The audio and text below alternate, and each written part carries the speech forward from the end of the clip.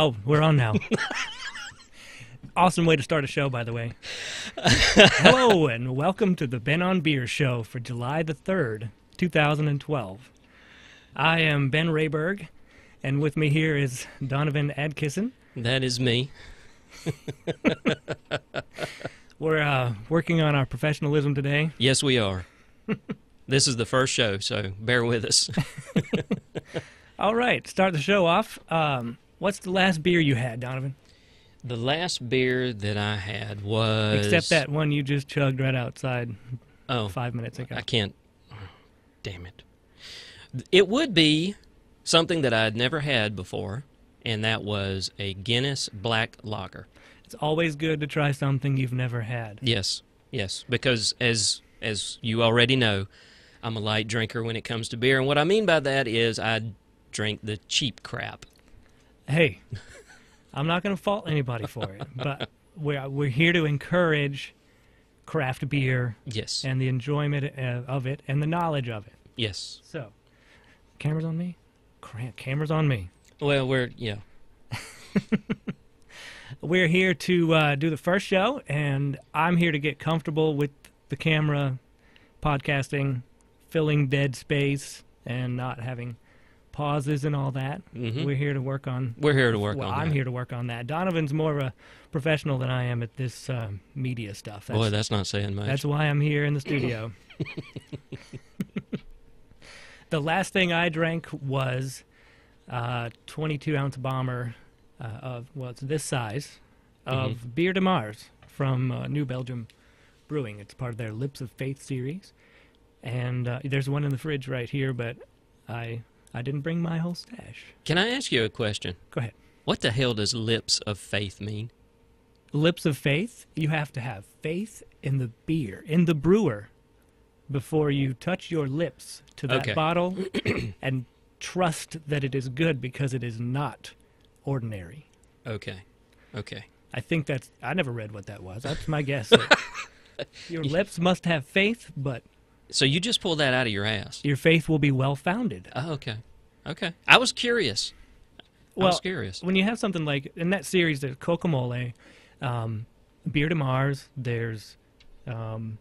what's the other one? There's a Belgo IPA, and it's all got spices in it. But the Cocomole is what I wanted to find above everything in the series, because it's made with cocoa and chili peppers.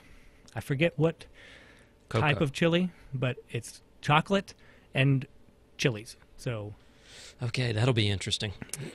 For sure. It does not taste like anything else. I'm not even sure if they brew it with hops. I really don't know if they add hops to it. It could be just those spices and chili. It'll definitely be the most unusual beer I have ever tried. Well, I had one during a Southgate show. Oh, that was the show where suddenly Ben was no longer there. Okay. Nope. No, that was a couple of weeks before that.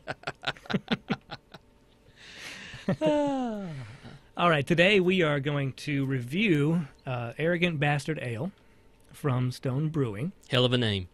Yes, hell of a beer, by the way. I have had this once, but it was an older. It wasn't as fresh as this one. No, it was at least 5 years old, probably. Mm-hmm. We'll also take you through a high-level overview of my interpretation and my understanding of the brewing process. And if anybody's in the chat or on email, or if you hear this 5 years from this taping and want to argue about it, let me know. If I'm wrong, I will readily admit it. But Ben is never wrong, so just put that out there. I'm not the Walt. Okay? Let's get that one straight. Okay. Arrogant Bastard, also known as the Walt. No, we can't do him that way. No. Then we'll do the news that I found interesting, and it's not the month's news, but it's relatively recent news and just a couple of stories. And we'll maybe cover a couple of events that I've heard of around the States or anywhere else, and then we'll wrap it up and get out of here. Cool. We'll try to keep it interesting. I'll try not to rant too much, but we'll see how that goes.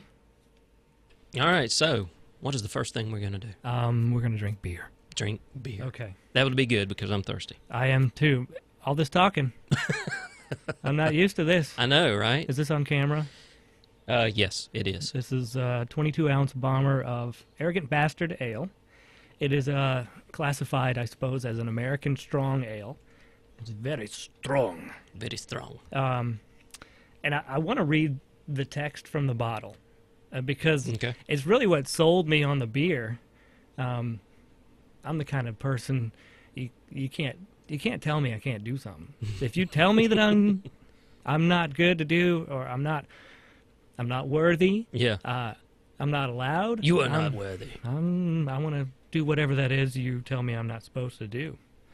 The bottle text defines arrogance as the act or quality of being arrogant, haughty, undue assumption, or overbearing conceit. Kind of sounds like Walt. He's joking. He's going to hate us. This is an aggressive ale. You probably won't like it. It is quite doubtful that you have the taste or sophistication to be able to appreciate an ale of this quality and depth. I'm scared. We would suggest that you stick to safer and more familiar territory. Maybe something with a multi-million-dollar ad campaign aimed at convincing you that it's made in a little brewery, or one that implies that their tasteless Lizzie yellow beverage will give you more sex appeal. Perhaps you think multi-million-dollar ad campaigns make things taste better. They don't? Perhaps you're mouthing your words as you read this.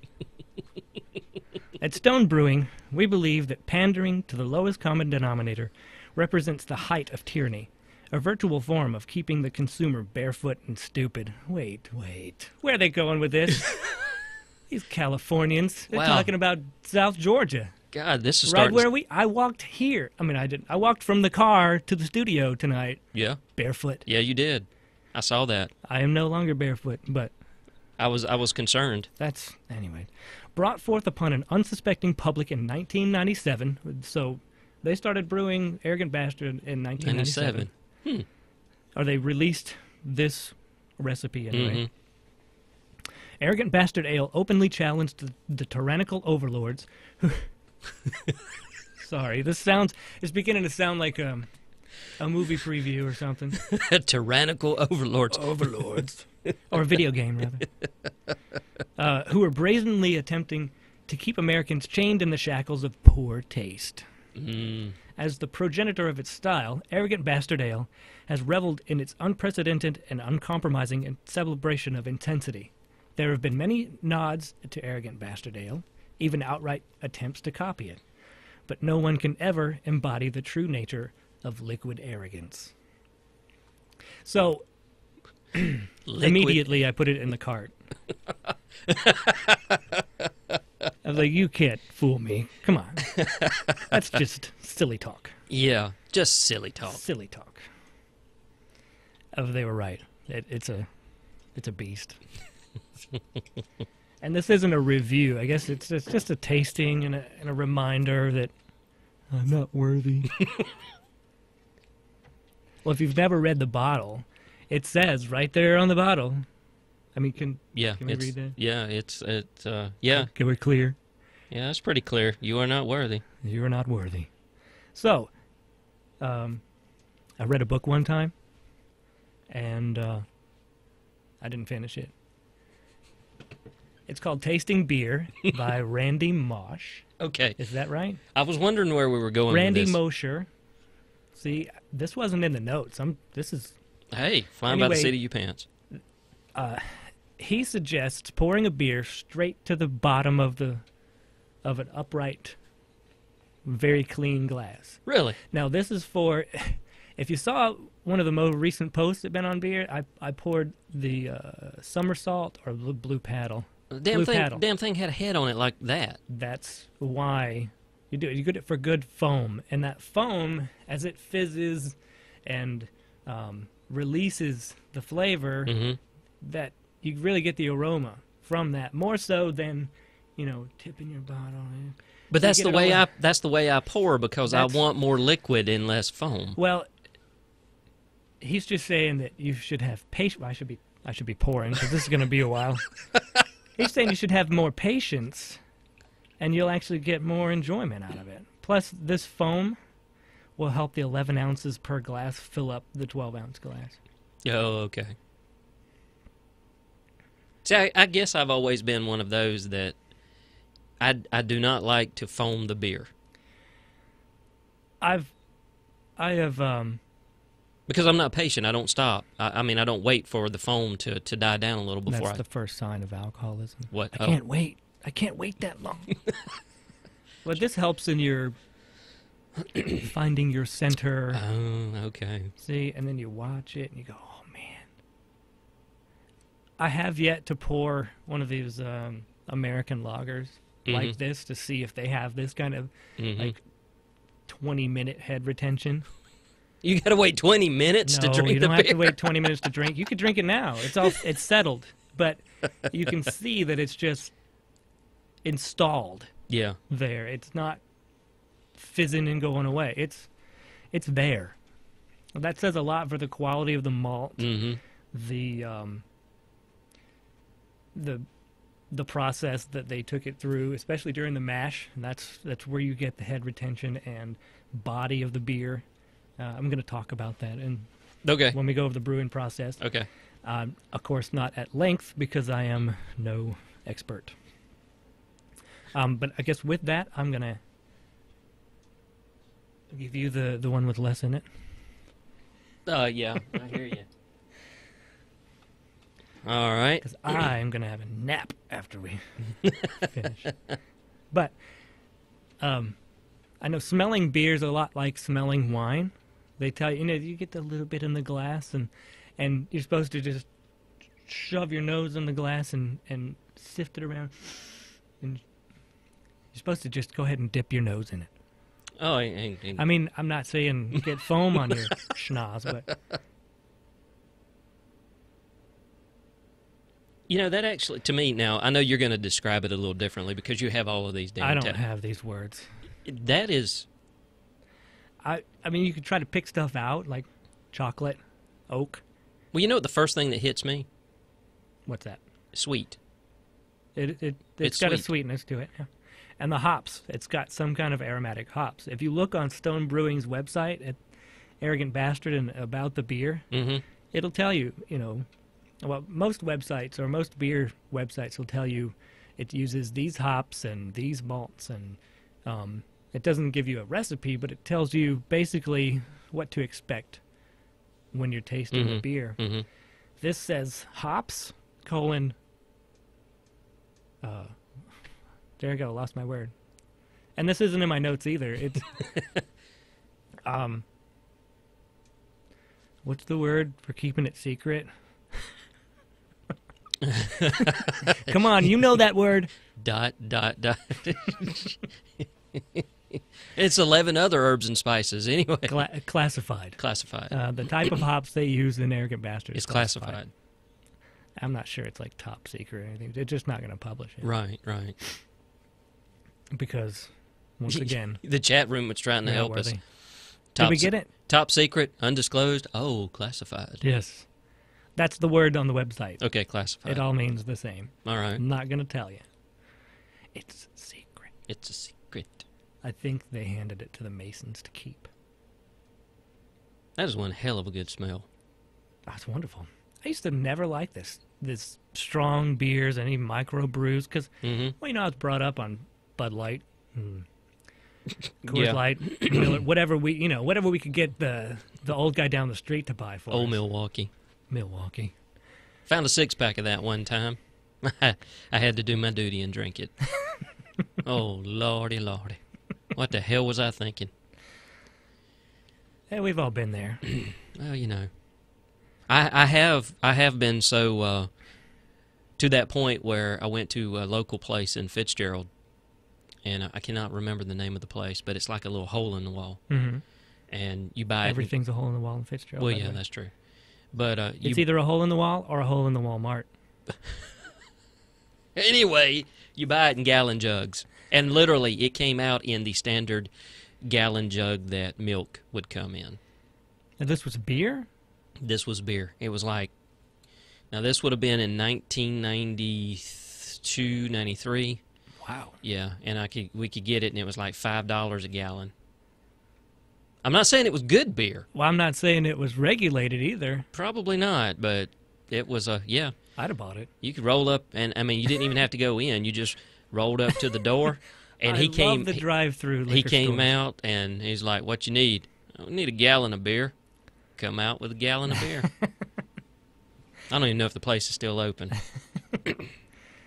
They probably got shut down by the He'd been there years and years and years. Secretary of State. Yeah. All right, it's time to taste it. See, no time at all. Just a little chat, and it's settled and ready. I'll take your word for Now it. let's taste it. Any special way? Through the lips.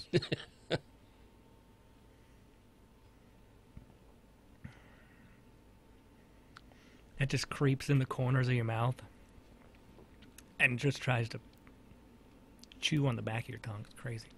I can tell you this. There's a lot of hops in it. Fresh is better than 5 years old. Oh, it's a lot different than the other bottle, huh? Yeah, the other one was flat. Oh, well. Yeah. This right here actually has more. Okay, so the hops is what gives it the bitterness. Bitterness, yes.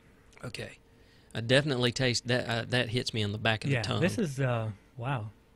I mean, I'm not saying it's like an IPA, but it's bitter. Yeah. I like it. It actually hit me in the jaws right here. And Yep. Mm. Here, real quiet. Can you hear this?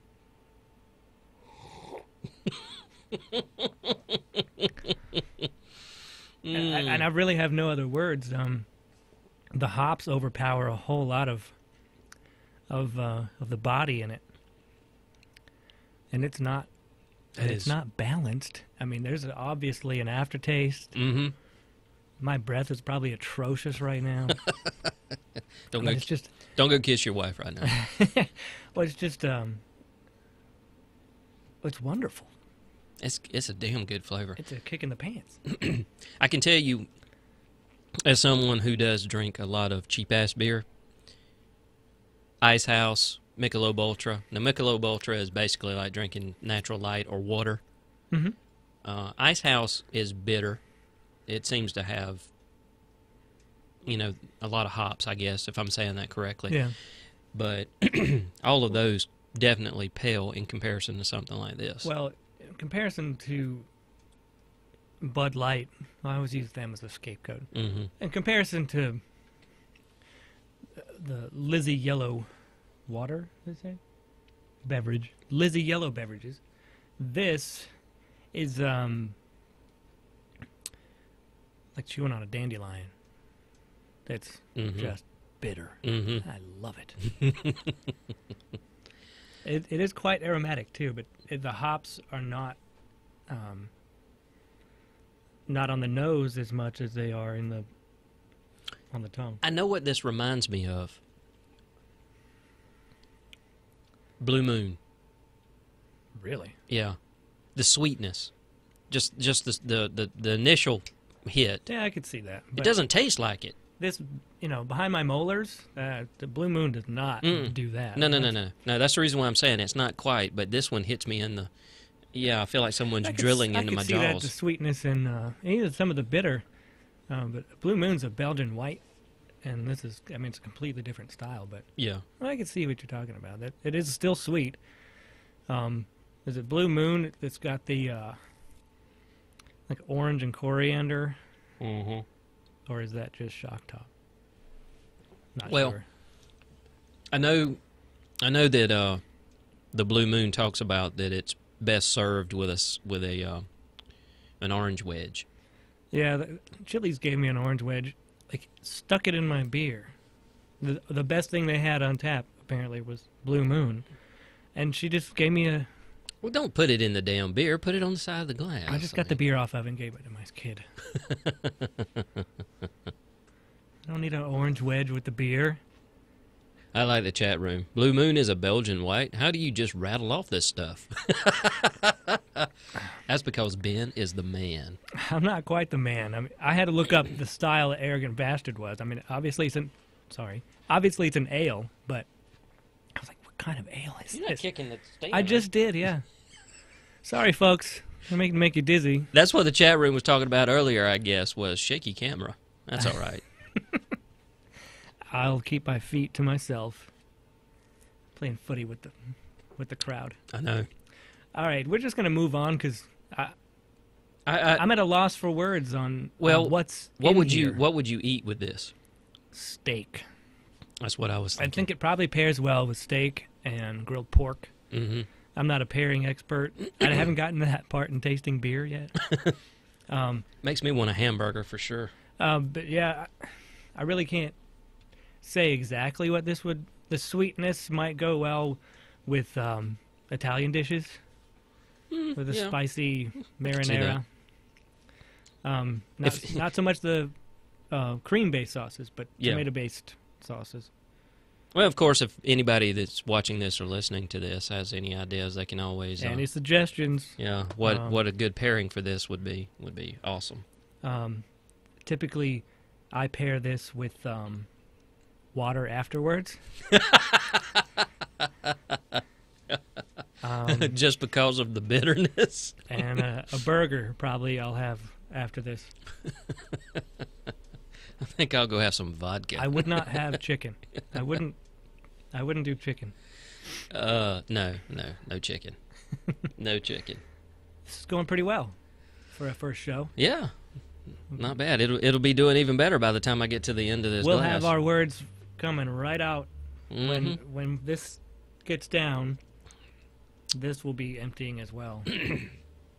All right. So, what are we up to now? We are going to have our brewing topic. Oh, okay. And I'm not sure how I'm going to do with this. And if there's any more people who have brewed more than I have, which is quite a few people. I mean, my motorcycle mechanic has brewed way more than I have. Your motorcycle mechanic. Okay. Well, I can tell like you this. I can tell you this. You've brewed more than I have because I've brewed 0. I will go ahead and I can't stay away from this. I'm going to have to limit. Okay. I will say that I have never brewed in the manner I'm about to describe. Okay. But I have read about it. I just don't I don't have the money for the equipment, and I want to do it right. I don't want to do it like partial. Mm-hmm. I'm going to go ahead and get all the equipment I need to do it exactly how I want to, because I have messed up too many batches of beer because That's almost sinful. I was trying to half-ass the process or do with what I, had at the time, but that's probably a crime in some states. probably not in Alabama. Well, it's not a crime in Alabama because you can't do it in Alabama. Homebrewing is illegal in Alabama, last I heard. You poor Alabamians. We'll get to that rant in a little bit. Yeah. And that's really all I have for that one. Okay. Beer is made from water, as you might guess, Mm-hmm. malted barley. What is barley? Barley is a grain Okay, it's that a they grain. grow in the United States, Okay. and apparently in Mesopotamia a long time ago. Hops and yeast. That's it. That's it. To make beer, that's all you need. And, of course, I'm saying this from my perspective, from my Mm-hmm. limited knowledge. Mm-hmm. That's all you need to make beer. Water, malted barley, yeast, and hops. Okay, so I know what the hops does. The hops is the bitter. Mm-hmm. What does the barley do? The malted barley, when it germinates and barely starts to grow, basically, Mm-hmm. it's dried and crushed. That germination creates a natural sugar. That's where we get our sugar. In the mashing process is basically the first process. And there's a whole lot of prep work to be done, but that's not part of what I'm going to talk about. The Okay. mashing process is where the barley and other fermentables that you want are soaked, if you will, in hot water. That's about, I don't know, 159 degrees. There's some exacting Okay. temperatures there that, I don't know. In a device called a mash tun, and it's basically a big insulated cooler for the home brewer anyways, and it's an Right. insulated cooler that maintains a temperature. And that is mashed for about an hour or so, and those sugars release into the water. Just that's mixed an in- hour or so. About an hour, yeah. Okay. Okay. And it's prepped grain basically that you get from the brewing supply or Oh, so we're not necessarily talking about the process as an actual. no, you're not pulling it out of the dirt. Okay. No. Okay. We're talking about some stuff This that's is already. This is ready to mash. Okay, This okay. is crushed grain. Okay. So, it's mashed, the sugars release, and it is drained from the mash tun into a big pot. Okay. Now, this is like multi-barrel pots in huge boilers in commercial brewing. But for the home brewer, it's about a 10-gallon pot. 5, 10, sometimes they do a 15-gallon batch. Just depends on what equipment you have and how much money you have. Wow, gallons. Okay. We're in gallons, yeah. So once those sugars have been released, the process of separating or draining off the water, which is now called wort, W-O-R-T, Wort. wort. Okay. It's kind of funny to say. I know. Yeah, Wort. Wort. I got the wort ready. That process of separating the grain from the wort or the grain from the water is called lautering. Lautering. Okay. Lautering. And not anything like lordering, but okay. You should not lorder. Lautering. That's basically draining your mash tun and your wort into the brew kettle. Okay. At that point, there's different ways to handle this. Is to put more hot water on your grain bed again, further extract the sugars and drain it until you get it drained all out into your brew kettle, enough, liquid to make a batch. Or you could have that first lauter and then add water. But basically, you're Okay. draining your bed and adding water to make your batch of beer. And so a batch could be, I mean, you do it in what, 5-gallon batches, 10, 15? 5 gallon. 5 gallon. 5 gallon. When I do graduate to my new set of equipment, I will do 10-gallon batches. Okay. And at that point, we do the boil. The process is the boil.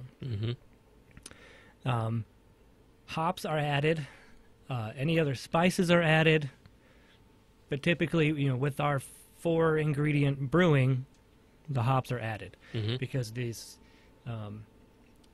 the wort has drained off such a sweet concoction. It's just too sweet. Too sweet. We have to counter that sweetness with the something hops. bitter, which is apparently the best thing for that is hops. Now, hops acts as a bittering agent and also a preservative. So that's one good thing. Okay. That's one benefit of using hops over any other thing. They have some kind of preservative property to them. Okay. The boil lasts about an hour. It could go more than an hour. If you've ever noticed, Dogfish Head has Dogfish Head Brewing from Milton, Delaware. I was about to say, what? Sorry. Sam Calagione founded Dogfish Head Craft Brewing. Dogfish Head. Dogfish. Don't ask me where he got the name, but Okay. awesome stuff coming out of there. He's testing the limits everywhere. Anyway, they make an IPA, which is they've got a 60-minute IPA, which means that went through a 60-minute boil. Then they have a 90-minute IPA where they boiled that for 90 minutes and probably continually added hops through that process.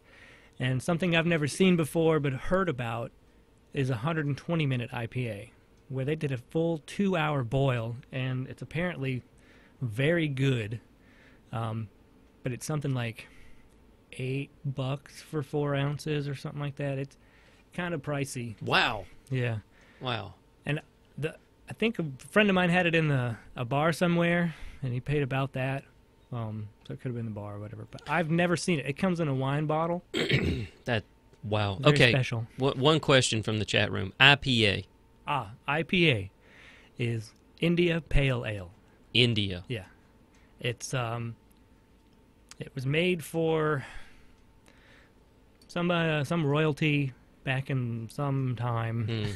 I want to say the early 1800s. In India. Not in India. Not in India. In Britain. In Britain. Okay. My thinking, I've never read to confirm this, but my thinking was that I just said hops is a preservative. Mm-hmm. Now, IPA is known for its being absolutely bitter. Lots and lots of hops. It's a really hoppy beer. So my thinking was they added so much hops To preserve it. For the trip to India, but I've never read that anywhere. That would make sense, though. So, yeah, an overly hopped beer Yeah. kept local and called Indian. I don't know. That makes sense to me. So it was made for royalty, and American brewers have had so much fun with it. I imagine. They've added stuff to it and made it. And they made double IPA, and it's just wonderful. Wow. I want that. There's one in the fridge here. Stay out of the fridge. There's a Georgian IPA right there in the fridge. All right, so 120 minute. 120-minute boil. Mm-hmm. That's typically longer than any home brewer is going to ever mess with. Yeah, I really have did. some good equipment. I really didn't know what how you're long doing. you actually brewed this stuff. 60 minutes is the norm, Okay. and it depends on the recipe. The recipe will tell you when to add hops and what kind of hops. And of course, you can make up your own recipes. But hops are added during different times of the boil, or just once, or whatever. Right. Next in my notes is a hot break. Now, the hot break is the process of cooling the wort, the boiling wort, cooling that down as fast as possible to about 68 degrees. From 212, 215 to 68 as quickly as possible. Okay, so this was after the boil. Yeah. All right, At so the 60-minute point, you turn off the burners, and you need to cool that wort down Okay. as quickly as possible. And how do you do that? This does two things. Oh, well, okay. You do it with what's called a wort chiller. Don. Come on. Oh, why didn't I know this? Why did I not know this?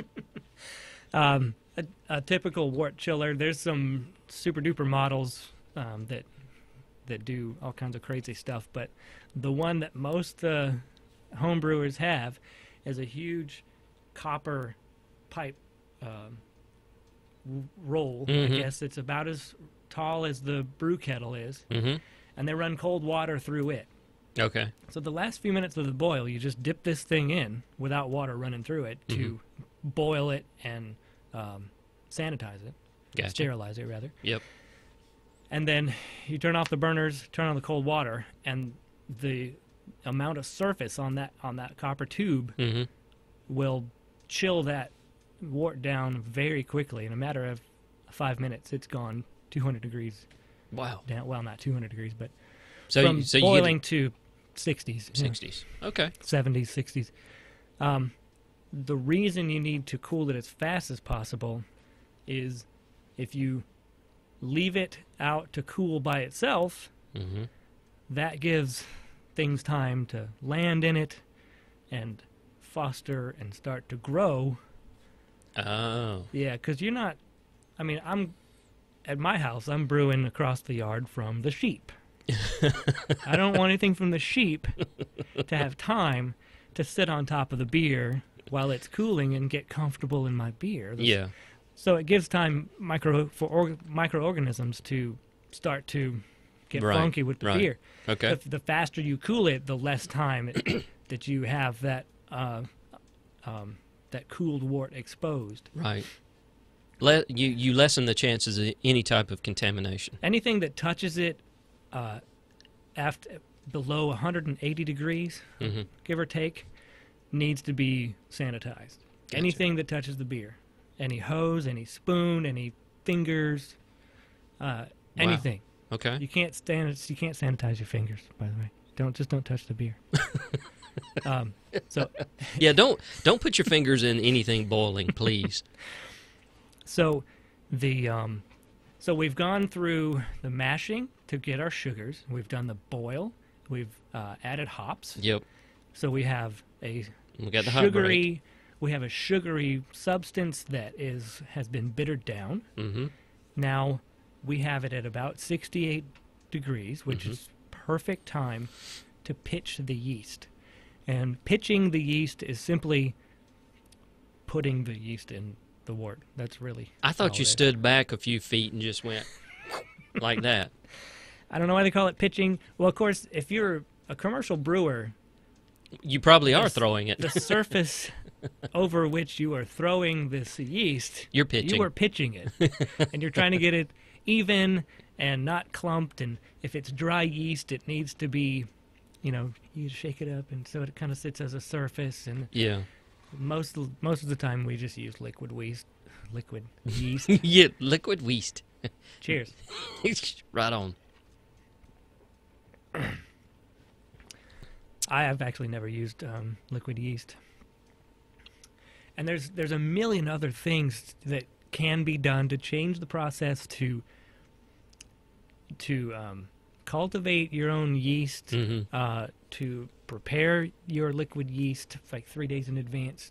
Right. You can crush your own grain. You can add different spices. You can grow your own hops. You can really go back to nature if you want to. You can go as close to old times as you can get. I probably will never grow my own grains. I don't think I would either. I do want to grow my own hops. Really? Yeah. Why not? It's a flower. I got plenty of dandelions in the yard. Can we use those? I'm not sure dandelions are edible. Sure they are. After you boil them for 120 minutes. I guess I better tell you guys not to do that. Yeah. No. Don't do that. Don't do that. I have racking in here, but that's basically the process of moving your beer into a secondary fermenter. But I guess I should talk about fermentation. You've pitched the yeast to a 68-degree container of wort, and the yeast wakes up and goes, "There's sugar. That's what I eat." And so the byproduct of the yeast consuming the sugar is alcohol. Kind of the whole point. Okay, so why beer is illegal? The yeast did it, not me. We're literally drinking the yeast. Excrement of yeast. You know what? Cheers. There's other things that come off of yeast as it consumes the sugar, but I'm not going to go into all that. It's chemicals whose names I cannot remember at this point. I know, but if you think about that, the excrement of yeast. All right. This is great. I love it. And so we let it sit in the dark for about 2 weeks. 2 weeks? 10 to 14 days. 2 weeks? I can't drink it that day? Well, you should have made some 2 weeks ago. No. Then you'd have something to drink. I'm always a poor planner. After the fermentation is complete, some people do 1 week in that bucket, in that first fermenter, and then they move it to a secondary fermenter. When you have let it sit for a week, a lot of that yeast and the sugars and whatever's left in the wort will settle to the bottom. You'll have this cake at the bottom. Okay. Not a birthday cake. It is full of vitamin B. Hey, So don't be afraid to drink it. If there's a little bit of sediment in the bottom of your homebrew bottle, it's good for you. It's good for you. And so some people will move that to a different fermentation vessel, Mhm. typically a glass carboy, big, huge bottle. Mm-hmm. That process is called racking. It's basically Okay. just moving the beer to another. But you don't have to do that.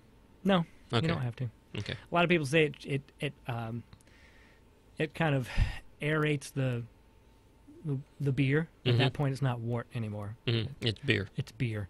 That kind of aerates the beer and wakes up the yeast that are floating around. The ones suspension. the ones that didn't get to eat. The ones that the fatties Yeah, the fatties. that aren't through yet. They're still in suspension, and then whatever you kind of stirred up during Right. racking are kind of reawakened. At that point, a lot of people dry hop, which is they add more hops to the beer Mm-hmm. because it's no longer wort. They can add a few things. They can touch the beer. Okay. If they leave it too long, it's going to get funky. But they can dry hop it. That's what it's called. It's just adding a bunch of hops. The Sorry. word dry hump is going through your mind, isn't it? I could not help it. I was trying not to lose it. Cheers. Cheers. And That is dry hopping, not dry humping. Okay. I'm getting too far into this. It's good. It's good info. I mean, Well, I mean, like the person who's never heard anything about brewing before is going to get overwhelmed and think they got to do too much and get lost of it. I mean, I've heard of it, but I didn't know all of the steps. And I mean, this is very informative Well, for me. I'm glad. I mean, because I really didn't know how long this process actually took. I'm thinking of wine, or I'm thinking of Jim Beam, and or 12-year, Jameson, stuff like that. It's like, well, we've got it in the barrels. In 12 years, we can sell it. So I'm like, I don't want to wait 12 years to drink my beer. So Could you imagine? No, we can't paint the house this year, honey. In 2020. yeah, 2020. 2020 is the year. That's it. As long as the place doesn't burn down.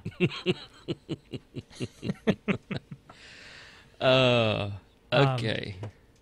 Bottling. At the end of your fermentation, you are ready to package your beer in bottles or in kegs or in growlers or in whatever you want to keep it in. Okay. Whatever it is needs to be clean. Mm-hmm. The Mr. Beer kit comes with plastic bottles, like PET plastic bottles, like the 20-ounce Mountain Dews, Mm-hmm. that type of bottle. And you can reuse soda bottles.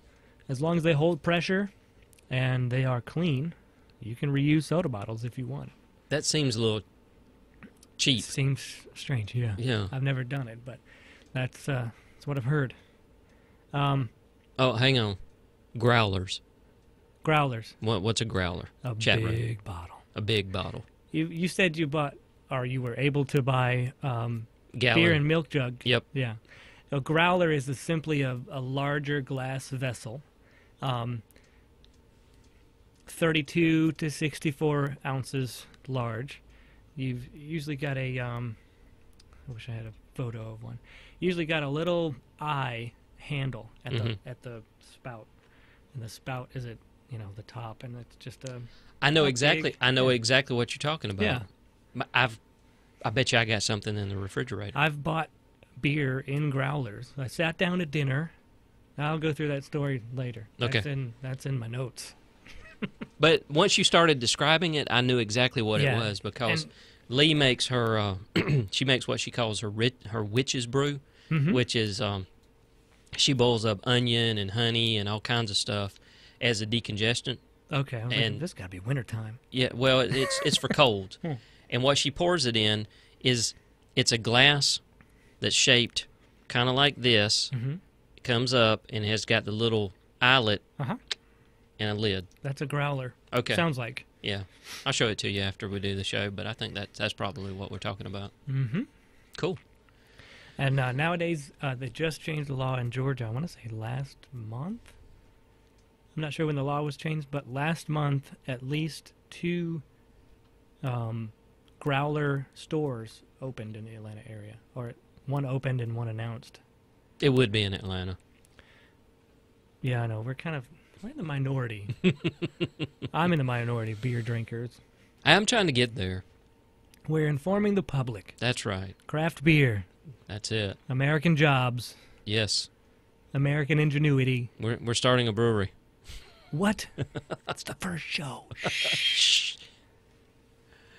Okay, so we got bottling, or I see in the bottling notes, and kegging. kegging. So at that point, you have 2 options: natural carbonation, because at this, the beer doesn't come out all carbonated and fizzy out of the fermenter. Mm-hmm. It takes pressure to do that, and so when we bottle our beer, the typical home brewer without the carbonation equipment has to add a little bit more sugar and maybe a little bit more yeast. It depends on who you talk to. To each bottle as they bottle it. That's kind of a pain in the ass. Yeah. But it's worth it. You don't want flat beer. No. And what this does... Had that 2 weeks ago. Of course, there's yeast still in suspension in the beer because it's not filtered and pasteurized and all that stuff. Right.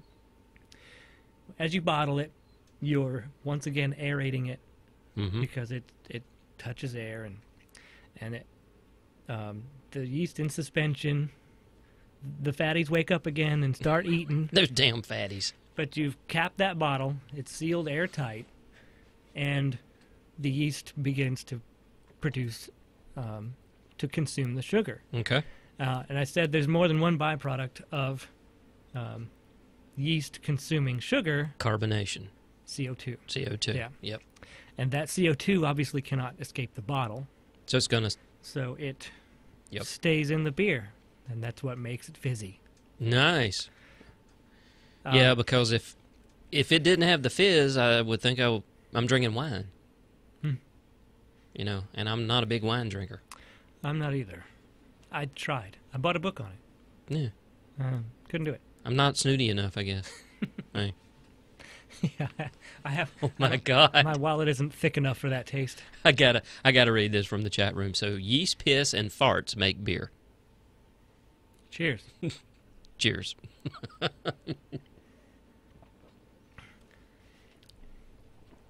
I'm not sure if it's like an excrement of yeast or I don't know. You have to assume. You know what? All I can say is it's pretty damn good, whatever it is. It is, and it's why we're here. Yeah. So the final stage of this is enjoying the beer. You 2 more weeks in the bottle in a dark place. Oh, so you need to leave it 2 more weeks in the bottle. Yes, it's got to have time to do its last little hoorah. Yeah, let the fatties get their fill. So you're talking you have a brew day, which is at least half a day, and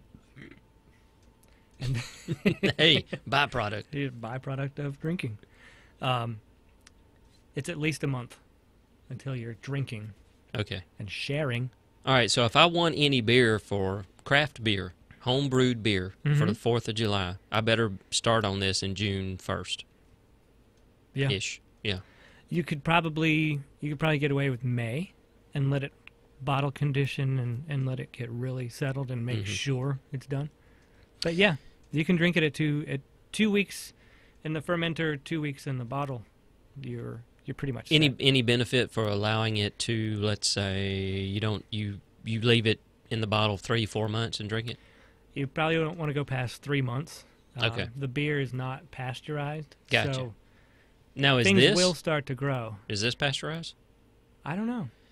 I mean, I honestly don't know. I drank that bottle that was almost 5 years old, and it was still alive. You're good. I'm alive, and it definitely didn't taste as good as this. It was flat, but I could definitely still taste the hops. But a non-pasteurized beer probably should be consumed within 3 to 4 months. Okay. Most microbreweries have dates on their bottles. Hmm. For some reason, the Arrogant Bastard doesn't. We looked on the 5-year-old bottle and we looked on the brand new one. Yep. No dates. I do know that Sweetwater Brew in Atlanta dates their bottles and they do not pasteurize their beer, which tells us that, which you can assume from that they don't distribute very far. They cannot afford for their beer to sit in warehouses and wait to go into stores. I tried Sweetwater here at a restaurant that is no longer open. That has no bearing on the fact that they had Sweetwater. But I was there with a couple of friends and someone who I would consider a beer aficionado. Mm-hmm. Good friend of mine that lives in North Carolina. And I'd never heard of it. And I was drinking a Guinness, and he was drinking Sweetwater. And he was like, here, try it. And I was like, yeah, that's pretty damn good. So I know that you could get it down here as far as that one particular restaurant carried it. But there again, that restaurant's no longer open. So, yeah, and that was likely Sweetwater 420. I think it was. That does ring a bell. That's an extra pale ale, and it's really good when it's fresh. Yeah. It's not good when it's not fresh. Yeah. In contrast to my Guinness and what was in his glass, my Guinness looked like mud. Oh, yeah. And his looked like, angel light was coming through it. So, but it was good. But not as good as the Guinness. I like the Guinness. Hey, everyone, each to his own, It's as long as you're enjoying your beer and not drinking it because some multi-million-dollar ad campaign told you it would give you more sex appeal. I don't drink any alcohol because of that. Hey, look, my liquor of choice. I'm probably going to laugh. I'm not taking a sip right now. No. I started to say other than my tongue, but is actually potato vodka, Blue Ice, matter of fact. Mm-hmm. I don't think I've ever had that. Yeah. I'm not a big vodka guy. I love vodka, and it is it is comparison to say Sky or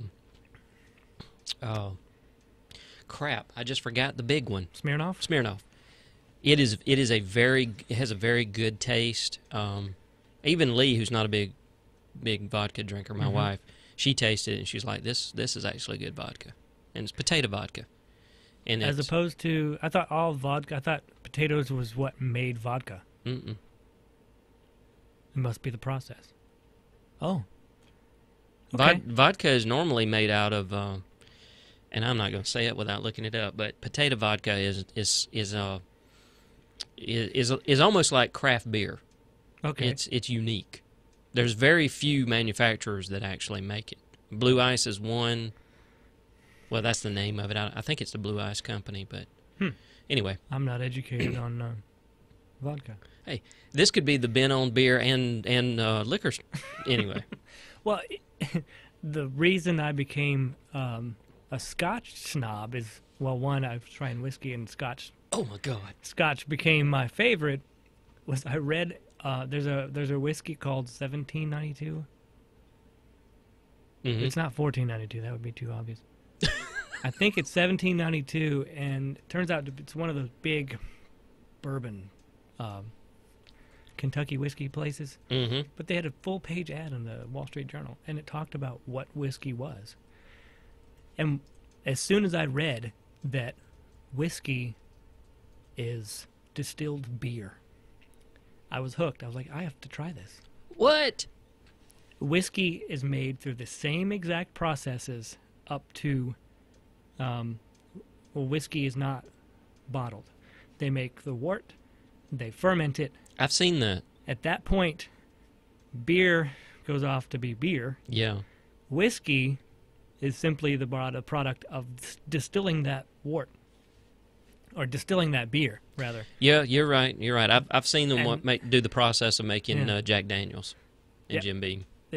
I had no idea that that's actually it's the it's not carbonated or anything. So no, it's not carbonated. It's just made and then distilled. Yep. Like, why don't I like whiskey? I'm like, I found out that's why.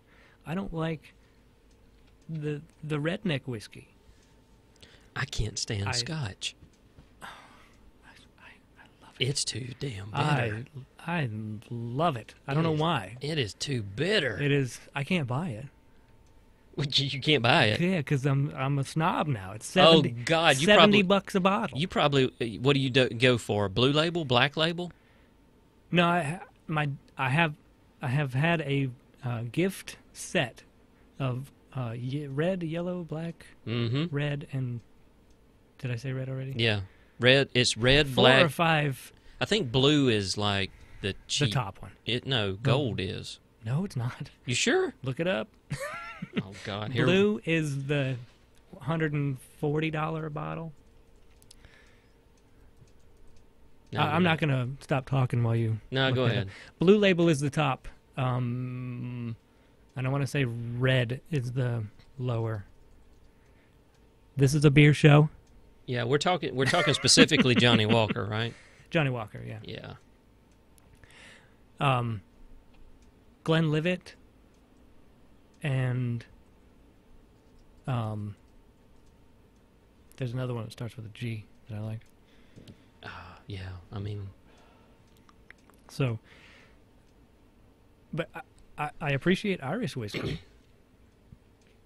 yeah, you're right. Blue. Let's see. Johnny Walker Swing Red Label 80 proof, Black Label 80 proof, Double Black Label, Green Label, Gold Label, Platinum Label, Blue Label. Johnny Walker's Premium 80 proof blend, aged 25 years. That's why it's more expensive. Yeah, it's aged 25 years. Okay. Yeah, because gold, let's see, platinum is aged 18, but it's released for the Asian market. Gold, 15 to 18. Green, I've never seen green. Black label is 12. Red label is... It doesn't say. Apparently it's just made and tossed out the door. No, it's a minimum 3 years to qualify as Scotch. Okay. I I'll go think for that's it. in the law. I'll go for it. I'll But go it's not for it. Scotch. Scotch is a minimum 3 years aged. Anyways, Red Label has been reported to be former U.S. Vice President Dick Cheney's drink of choice. what? So there you That go. much money? Red label? Red Label, yeah. Okay. I guess he dips from the low end. All right. Okay, back to beer. How the hell did we get in on Scotch? I don't know. We'll have to rewind it and see. Anyway. Oh, I started talking about vodka and potato vodka. So there you go. yes. So the end of the brewing is enjoying and Yep. sharing. Sharing. Sharing is caring. There you go. So that's about it as far as my spew of the brewing process. I don't have many more. I mean, there's a whole lot more details to add, but Well, yeah. only if you want to add them. Yeah. And we don't want this to be a 3-hour show. If you want to know more, Charlie Papazian is the head of the American Craft Brewers. If I'm right about that, There's actually This an is not- association. yes. Oh, cool. American Craft Brewers? No, the American Homebrewers Association. Okay. He's the head of that. And he has written a book, I want to say he wrote it 30 years ago, and he's written several different versions since then. It's called The Complete Joy of Home Brewing. And that pretty much covers every aspect of home brewing. It's cheap, the paperback. It's probably available in Kindle store and through other formats, but What's it called? The Complete Joy of Home Brewing. You could probably just type in home brewing to Amazon and find it. That's the top result there. Yeah. There we go. It's We're good book. There's few pictures in it, but I know because I know this country likes to read books with pictures. But if you want to know any other detail about the brewing process and some of the science behind it, that's the book. That's been called the Home Brewer's Bible, the go-to reference. So nice. there you go. That's I mean, I don't go to that book all the time. I go Yeah, to the but recipe, but it's a good one. yeah, if I want to go back and, oh, why does that do that again? Or what exactly is it the yeast's pee or the poop? That book will probably tell you. And of course, if you want to buy the book, we'll put it in the show notes, and we'll have our little Amazon link there, so we'll get a little bit of something off of it. Yep. Buy it through the link. Yeah, buy it through the link. No shame in that one, anyway. No, shameless plug. Hey, what can we say? Charlie doesn't mind. No, I mean, hey, he gets a little something, we get a little something. There you go. All right, I guess we need to move on to news. All right, so what do we got? Oscar Blues is finally distributed in Alabama. Now, I don't think anyone listening knows what I'm talking about. I had no clue. Have you ever been into a reputable package store and seen Dale's Pale Ale in a can? It's red and blue. No. Okay. Anyway, that can I was going to say, from... but then again, have I ever been in a reputable package store? At one time, you have to have. The package store that I go to, which I would consider reputable because I like the guy who owns it, happens to be down at the Berrien County line because Tift County is dry. Yeah. All right. The only beer he sells is Budweiser, Michelob Ultra, and maybe some of that because he's a liquor store. Yeah. So, anyway. I guess. All right.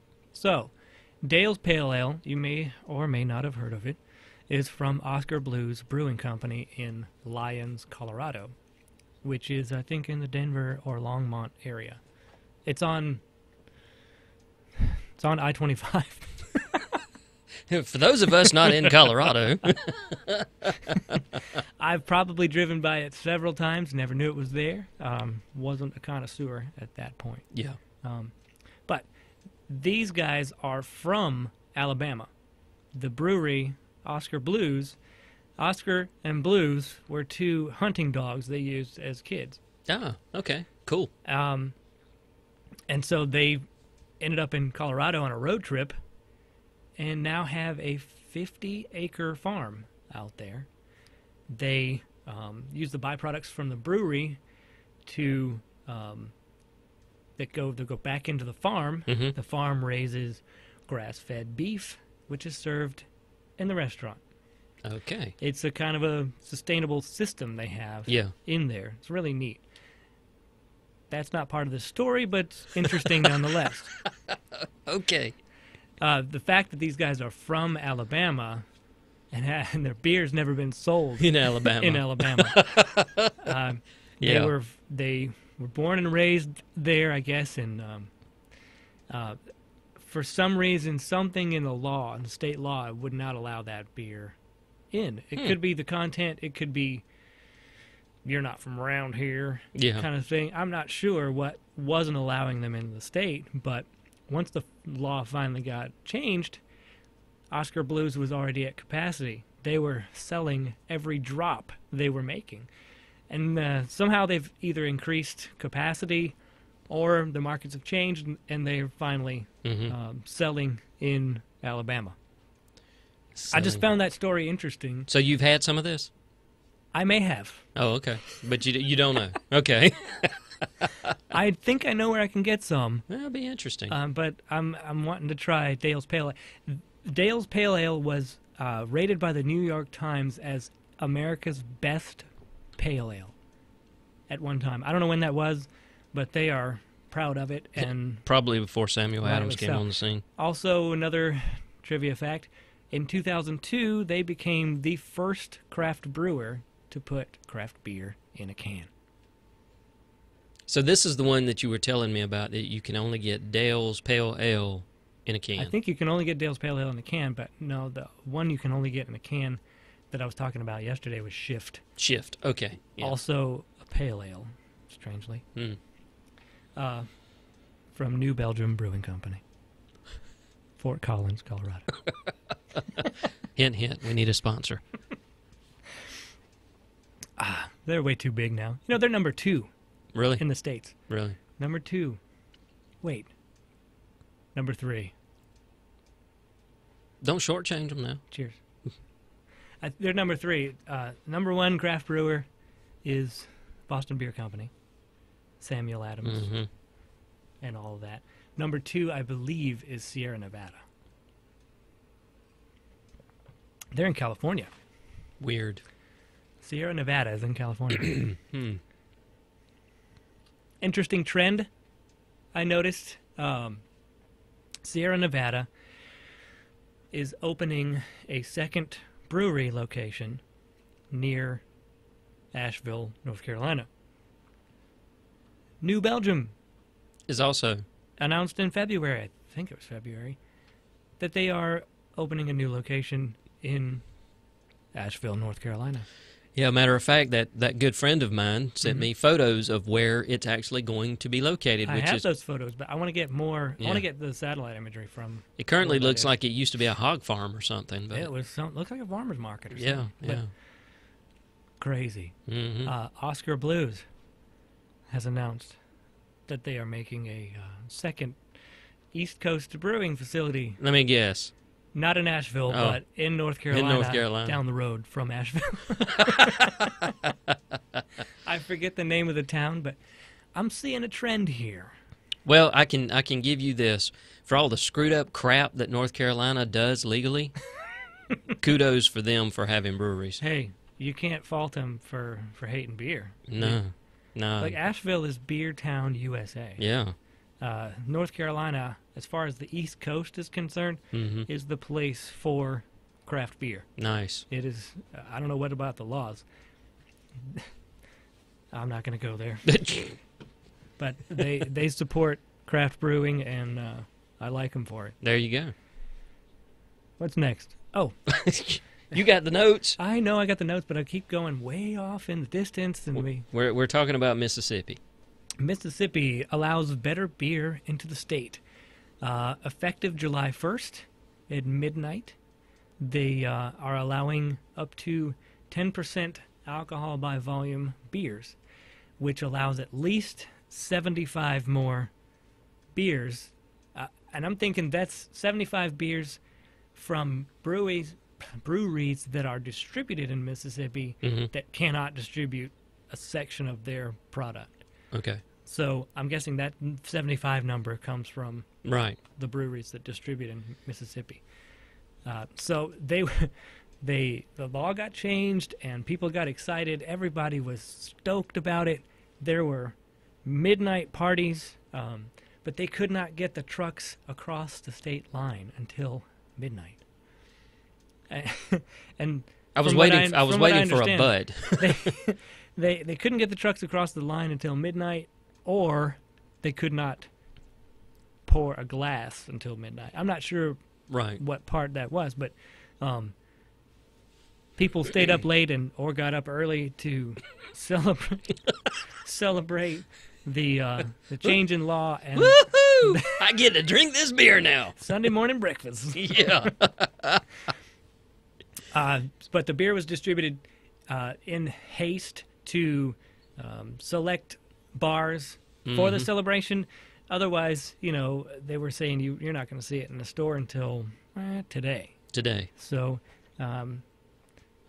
thank you to Mississippi for allowing that. We need to start pushing for 15%, so you can get some of the Dogfish Head brews that surpass that 10% mark. This arrogant bastard. Is 7.2. Okay, so it's allowed. It was already allowed. I want to say it wasn't, but Okay. I'm not sure what the limit by volume But it would was. be now. It would be now. Okay.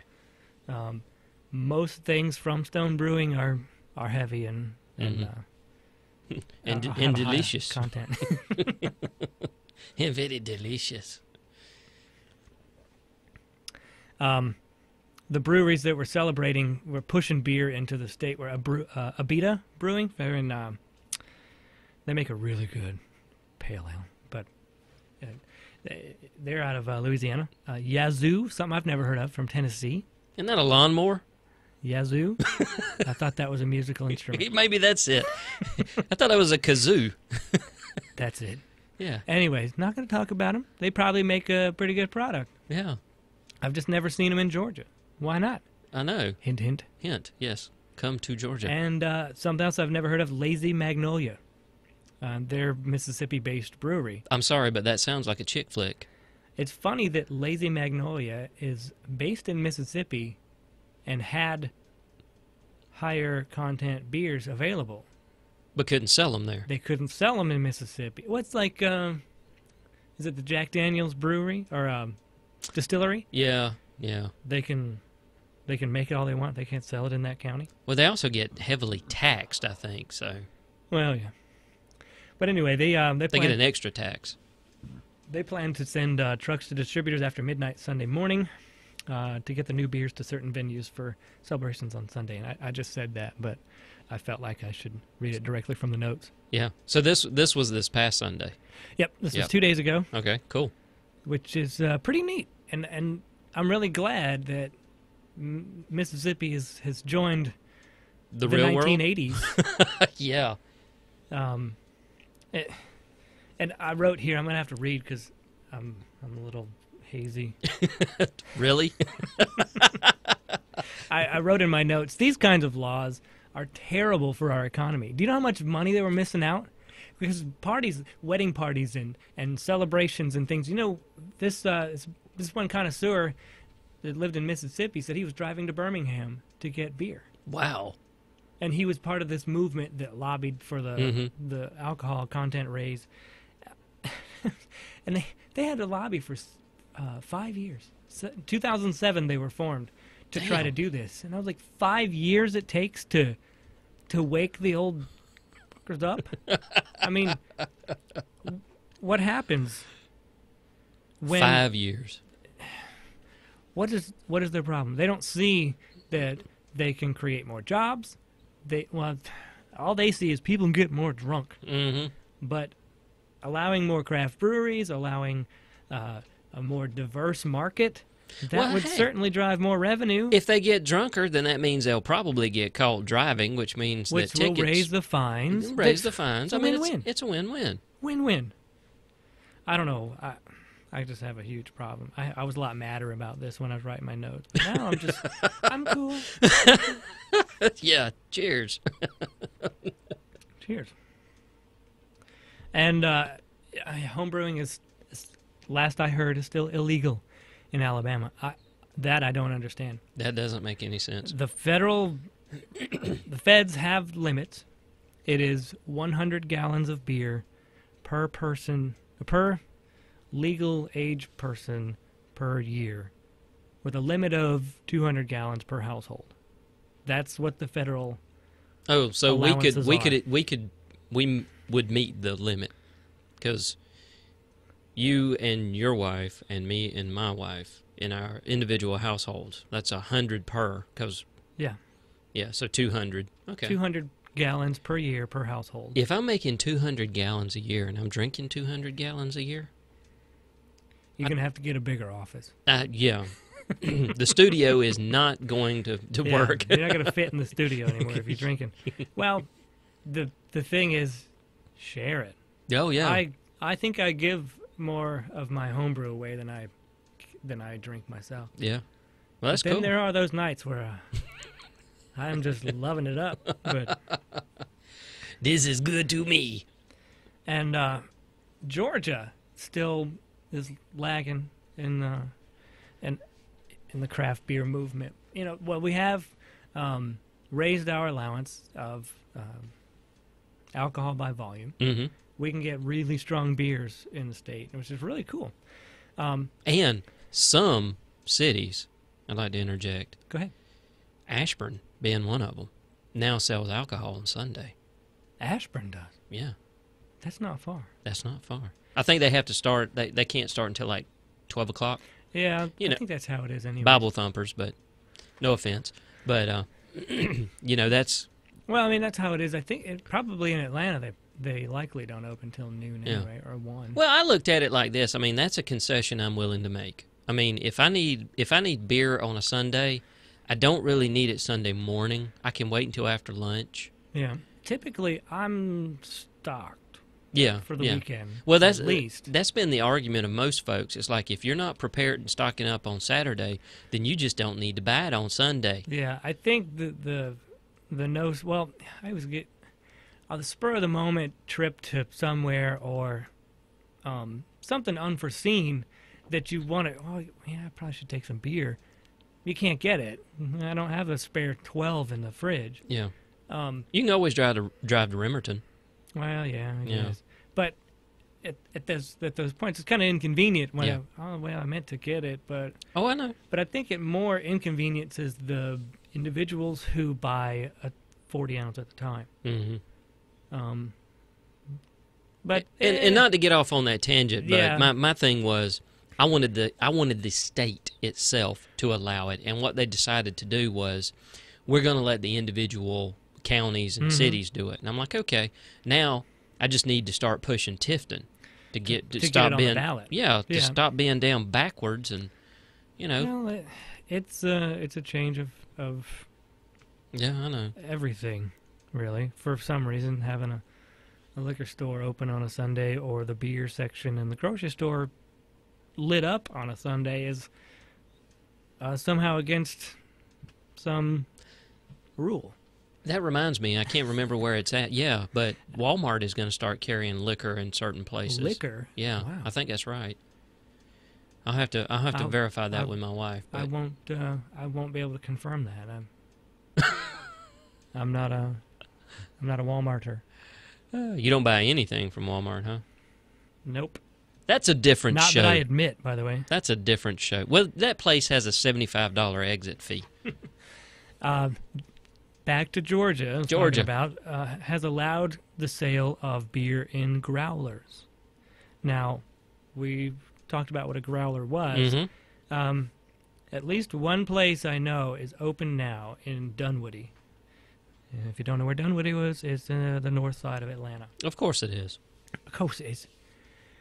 So this place, I believe, only sells beer in packaged form in a growler. They have 20-something taps. I wish I could remember the name of the place, but I'd like to give them a plug here. But they shouldn't have any problem. They're at a really good intersection. Yeah, we may have to go up there and I will. take some video.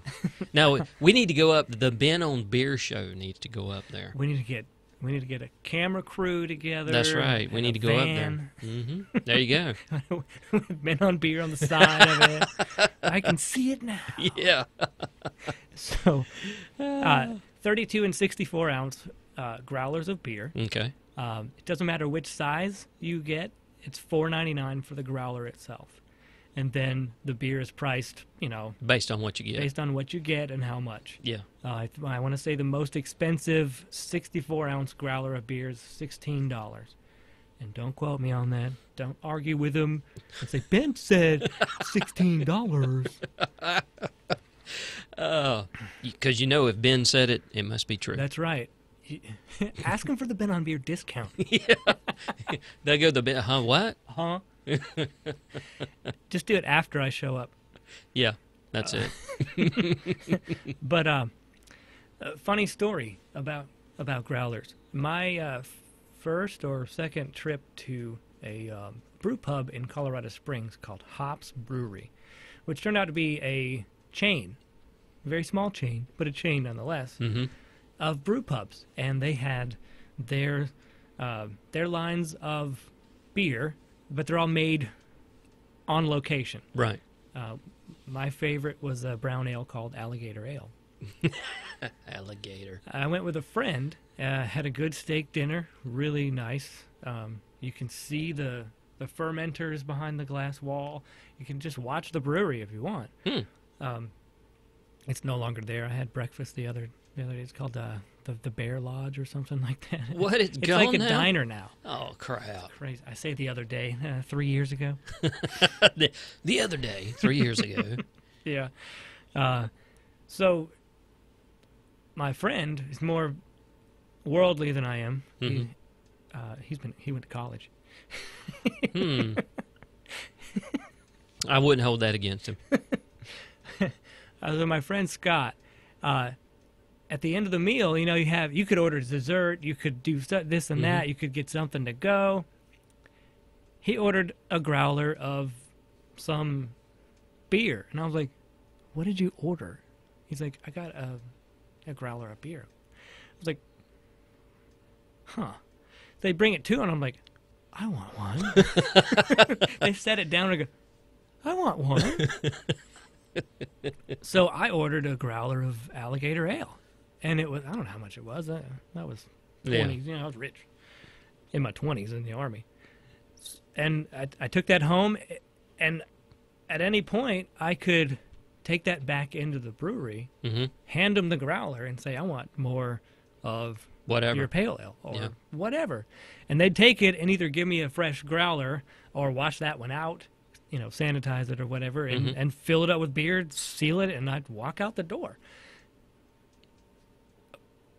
It was awesome. Yeah. You cannot get any fresher beer than that unless you drink on location at a brew pub. And even then, you can't get any fresher than that. That's brew at the source. That's just awesome. Okay, so this place up in the Atlanta area, you can't do that, or you can do that now? You can, but that's all you can do. You can't consume it on site. Yeah. I don't think they serve food. They may serve other beers in packaged form. Right. But they have a special license that allows them to package it on site. They have, you know, a row of taps of, you know, rotating beers. I keep hitting that, don't I? It's okay. I talk with my hands. They have this row of rotating beers, and you just go and pick out, I want 64 of that or whatever and that. And, of course, it's returnable. You could reuse that growler. But you have to at least buy it once. Or take an approved container in there. Right.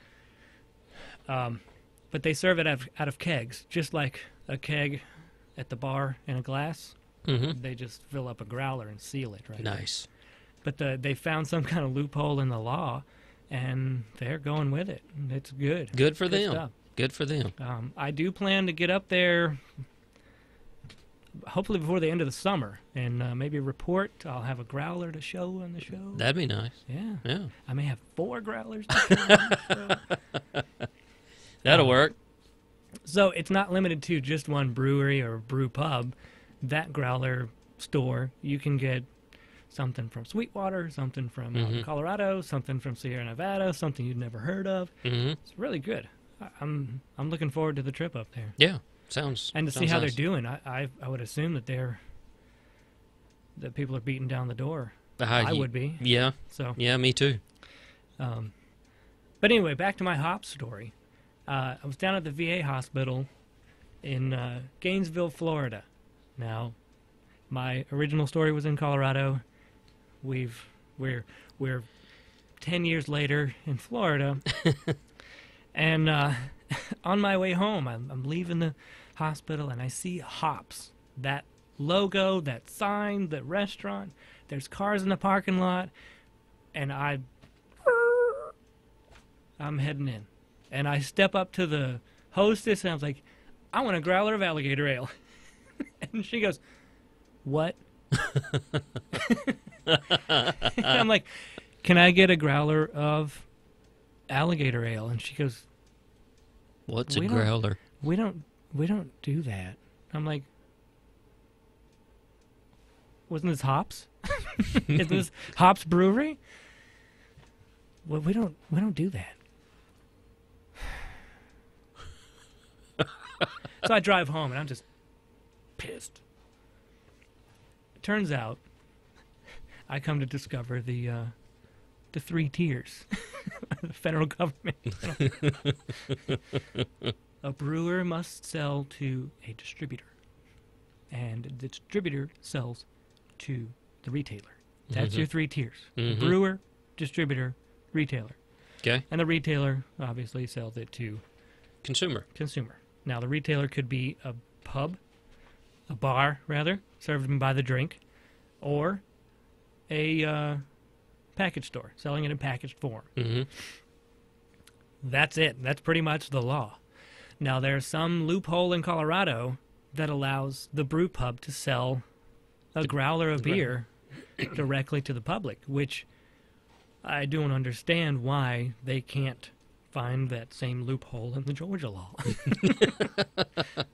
Or the Florida law, for that matter. Yeah, whichever state you happen to be in. Wouldn't it be so great? It's not like I'm going to all the way home. I just wanted to have a nice half gallon in the fridge. Yeah. And of course you got to drink that in a good time because it'll get flat. Well, It's yeah. like having an open beer. Yeah. But Or a 5-year-old so- arrogant bastard. I was so mad. And then I discovered the whole system and I was like, oh, this sucks. You can probably only have tastings at the brewery when you go do a brewery tour. Mm-hmm. You can only do that. You can't purchase. And then there's a special thing called a brew pub, where they brew it on site, and they serve it on site. Right. They cannot package it at all. So can you have brew pubs here in Georgia? Yeah, But there but they are- can't do growlers. There are 4, I think, Okay. distinct companies. 5 Seasons Brewing up in Atlanta. Mm-hmm. There's another one in Atlanta, and I can't remember. I've been to it, but I can't remember the name of it. There's a brew pub in Columbus. It has a military theme, and I honestly cannot remember the name of it. Okay. And then there's Moon River Brewing on Bay Street in Savannah. I always thought it was a front. I never knew there was a brewery in there until I saw, the site and the brewing. And I've never been in it. So you can go in there and you can drink, Drink all you want. but you can't get a growler. You can't take one outside. You can't take anything outside. Okay. And honestly, with this growler law change, they may be allowed to sell but they're not a package retailer. Mm. I don't know. That one's Maybe iffy. only package retailers can sell the growlers. Yeah. That one's iffy. I wish we knew. Yeah. I wish we knew. We may find out more information later on that. But other than that, there's a in Savannah, the World of Beer. World of Beer is a Florida-based chain of beer-themed restaurants, and they reportedly have, I won't say reportedly, I will say rumored to have 500 distinct beers. They're not all on tap, but there are 500 different choices available as far as beers. Didn't realize there were 500 different types of beers in the world. Donovan, there are 1,700. No, I think there's over 2,000 craft brewers in the United States. Okay, never mind. I feel a little sheepish now. Oregon's a good beer state too, by the way. Oh, okay. I'm not moving there, but Well, you could look for, vacation no. places, or Yeah. if you happen to be motorcycling through the mountains around Portland. A, if I had a motorcycle. B, I went on vacation. Things change in life. Well, that's true. You never know what the future holds. Yeah, that's true. On your way to Redmond to interview for that job. Right. Uh-huh. Yeah. I think I'd have to turn that one down. Little geek joke, if you didn't get it. But World of Beer has opened a location in Savannah. And I think this month, July, they are opening in Alexandria, Virginia. Not Alexandria. Arlington, Virginia. Arlington. I only know that because I have a friend up there, and he was all excited about it, and I had no idea what he was talking about. And then I read there was one opening in Savannah before his is opening. So if you get that way, I'd probably wait a month or so because the crowd's probably going to be terrible. Probably. It's downtown in the historic district in Savannah, but I'm sure it's great. Yeah. They've probably put $5-6 million in there. I'm just guessing. Restaurants are expensive, especially in the historic district. Oh, yeah. You got to pay off everybody to screw up the history. I saw a photo from the inside of the place, and it was taken from what appeared to be either a balcony inside or a catwalk, because the ceilings are very high. Mm-hmm. Unless it was Spider-Man taking the picture. It was Peter Parker. But it seems to be a big place, but when that photo, that was opening night, that was full. Nice. Full. And my notes say, I plan to hit that up before summer is out. There you go. That's what he plans on doing. But that's the end of the show. I think that's the 5th time I've kicked the camera. Did you kick it again? I kicked it again. Oh, well. I've become a little more comfortable with the microphone. That's good. Trying to keep dead air from happening.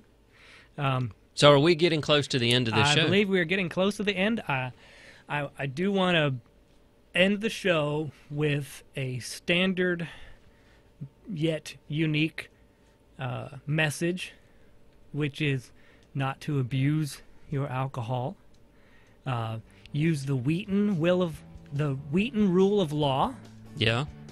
Does everybody know what that is? Don't be a dick. Don't be a dick. Control yourself. Don't share with minors.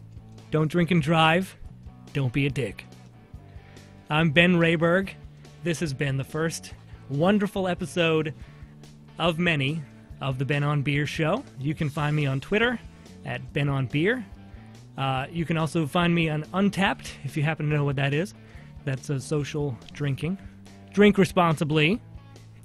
And that's about it. That's about it. You can follow the blog, benonbeer.com, and subscribe to this podcast on iTunes. Just look for it. It's up under a Narrow Media. So that's we're gonna call that one a wrap. That's it. That's it. We're out of here. See you next time, folks. Bye.